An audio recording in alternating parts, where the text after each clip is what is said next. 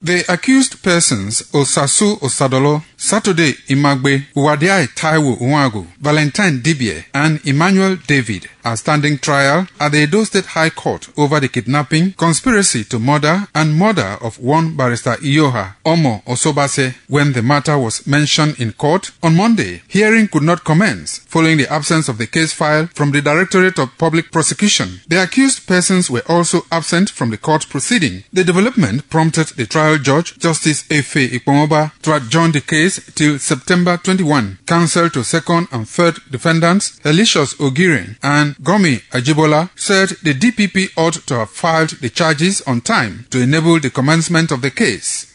We told court that we'll have bail application ready, but the court said it has been fixed for a date in August, which has not been conveyed to us.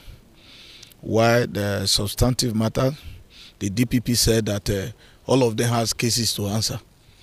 The proof of evidence is not available.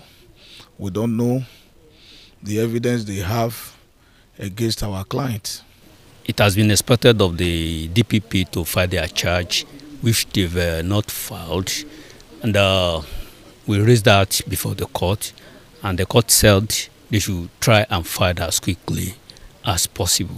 And that is the situation for now. The accused persons have since been remanded in custody by the trial judge. Pius Nsogho reporting.